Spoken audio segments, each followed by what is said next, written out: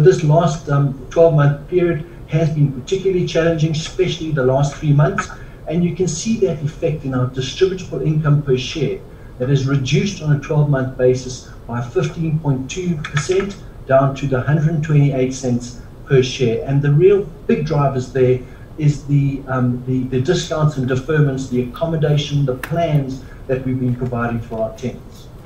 Our net asset value, we've also been forward-looking and we've been very realistic in reducing the values of our assets based on what we see coming forward, and that has meant that our realistic starting point has been lowered, and so our net asset value has reduced down to the 15 Rand and 30 cents level.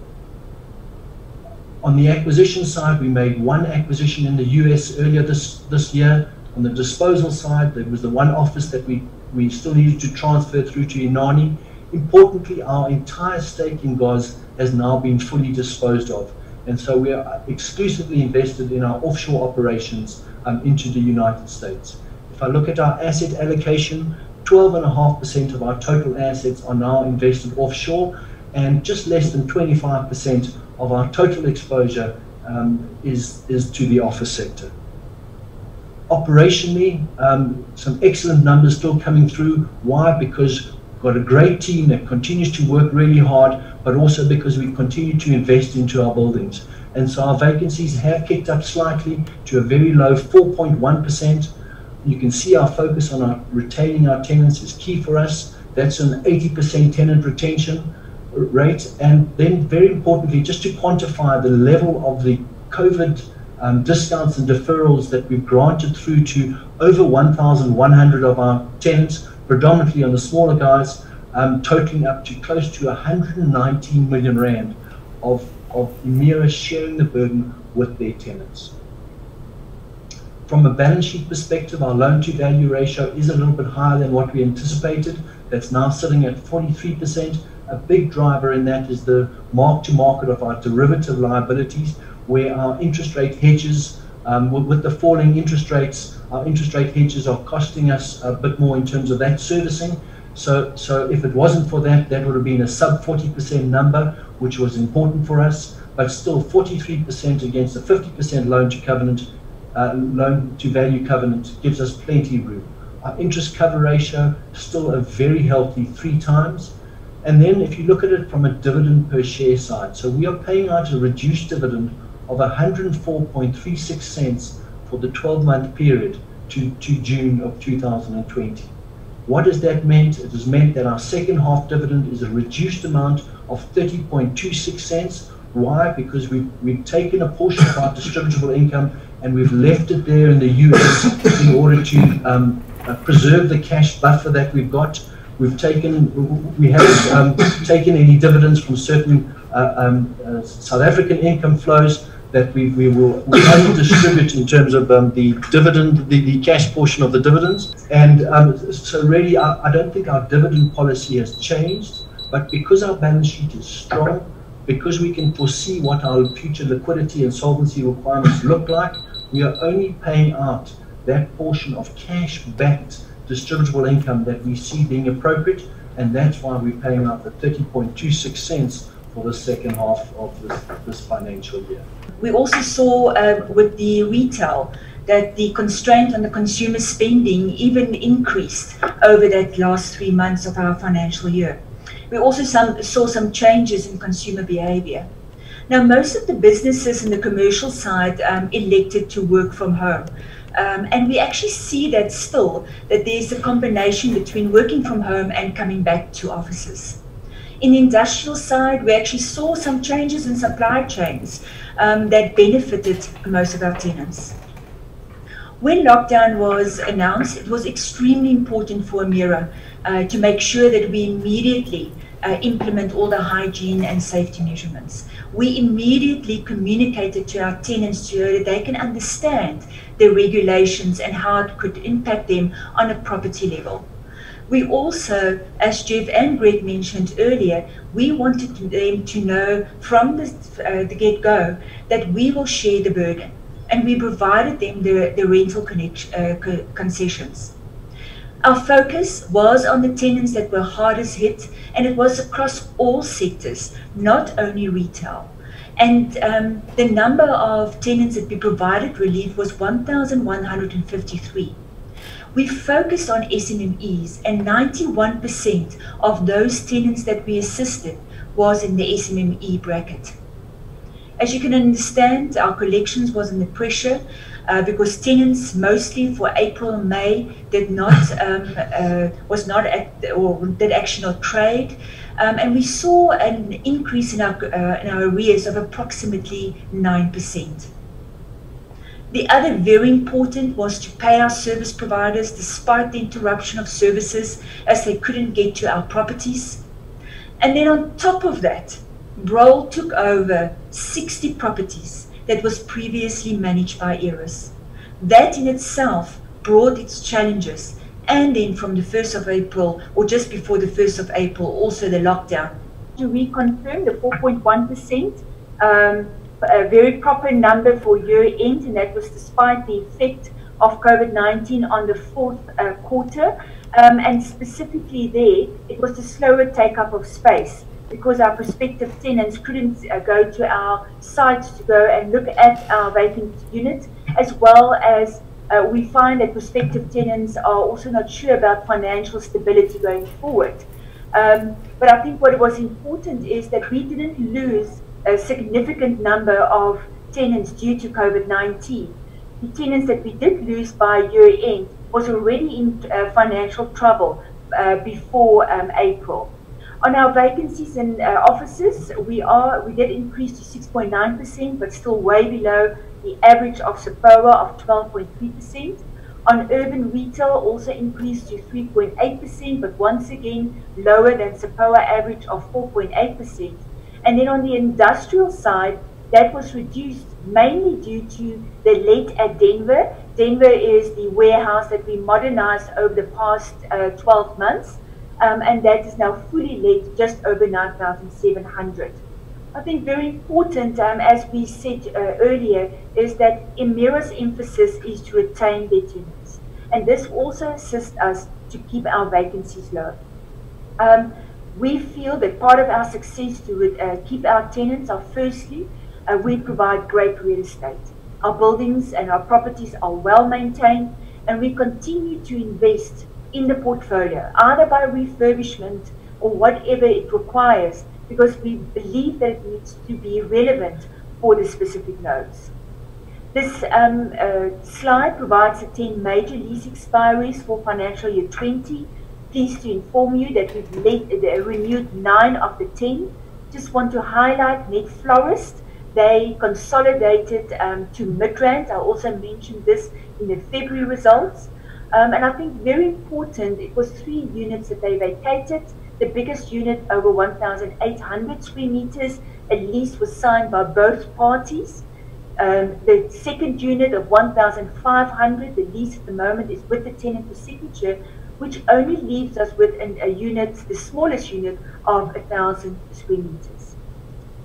Rent reversions, I've been saying that for quite some time, is definitely under pressure. So our result was a negative 5.1%. As you are aware, our previous contractual escalations a year ago was an average of 7.5%.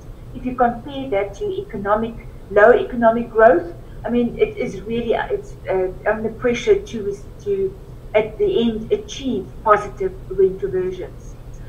We also, what is important for us, we want to retain tenants and we want to let space, because at the end it's important for us that long-term sustainability of the fund is met. Our lease expiry profile, still very happy with the spread. Just note year 4 plus 36.6%, and financial year 21, the expiries is 26.8%. But this slide provides you 28% of that 26% is these tenants listed. You can see the status as per the slides, and as you can see, those where we're finalizing these terms is more than 3 years. For transparency, I would like to highlight firstly Santam. Although we are busy with negotiations for 5 years, They are busy with a space exercise to also understand their space requirements.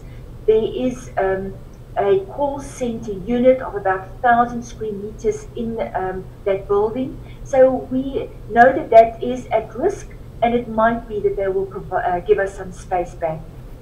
SA Forestry, they renewed for 3 months. The reason for the short-term lease is they were informed they have to do a tender process, and the submission date is the middle of September. Internet Solutions, they renewed only 753 square meters, 2 years and 4 months. The balance was a short-term lease of 2 months, and the reason for that, they're consolidating their operation in Westwell in Durban. Our WALE is slightly down at 2.7 years, and our contractual escalations a year ago, as I said earlier, 7.5%, that reduced to 7.3%. The main contributor, renewals in the urban retail sector. We do see that contractual escalations will be under pressure, and it's been under pressure mostly from national retailers. Now we actually see that it's under pressure from all sectors. The effect of customers being under strain can definitely be seen in retail sales. We also see that there are changes in shopping behavior. Customers are still concerned about visiting shopping centers. Also, social distancing have an effect, and all of these contributed to lower footfalls. But we do see that when people visit shopping centers, the spend per visit is higher. To give you an update on Edcon, just to remind you, our exposure, 6 leases, and all 6 of those stores were classified as better performing stores. Edgar's at Warner Park will be ceded to Retailability. 4 of the 5 Jet stores, we will sign leases with the Pashini Group. We did elect to take one of the stores back at Tramshed because we had a better offer from another tenant. Very important to Emira over the past few years is to be environmental responsible. And all our initiatives are aligned not only with the country, but also with what retail tenants require. We also believe that these projects improve the resilience of the Emira portfolio. But let me just mention a few that we're busy with, or what we did over the past financial year. Firstly, 6 PV farms now completed, and this week we will commission 2 additional PV farms, one at Springfield and the other at Market Square. At Water, 16 projects were completed over the past financial year. That included not only water efficiency, but also rain and groundwater harvesting. The savings equal to 51 Olympic-sized swimming pools. Then we also submitted our biodiversity performance declaration, and we are very pleased with the score that we received of 10.5 compared to a sector average of only 0.4. So just to remind you of our portfolio, 79 properties spread over commercial, industrial, retail and residential, value of 10.2 billion with an average value of 128 million.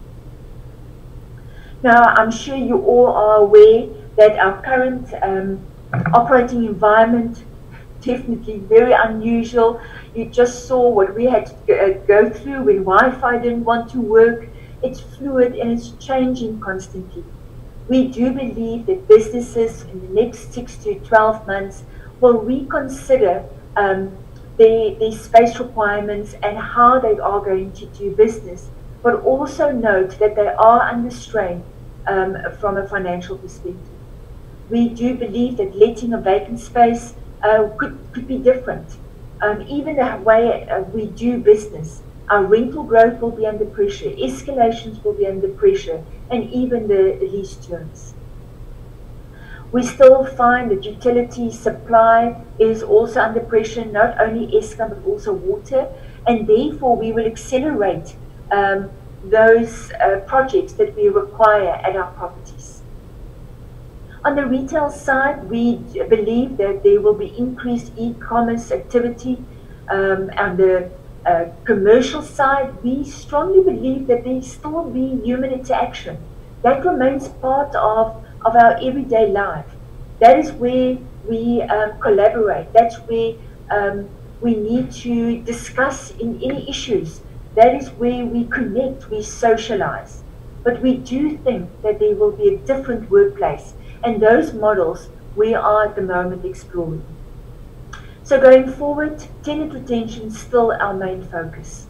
Letting strategies where necessary, we will change, and where necessary also tenant incentives. We think financial year 21 will remain in stormy waters. But the Emira team will continue to provide stability. We will continue to provide support, not only to our tenants, but also to our service providers, and most important, to our property managers.